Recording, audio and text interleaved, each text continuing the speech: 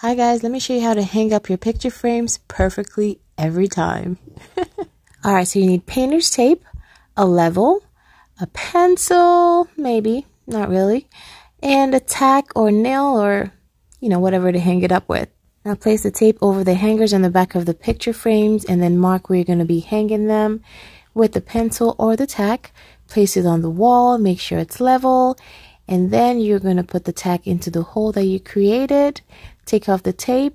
You could always swap it out with a nail once you're done taking this off, but I'm going to leave it in, leave the tacks because my pictures are light enough. And there you go. Easy peasy. Subscribe for more, guys.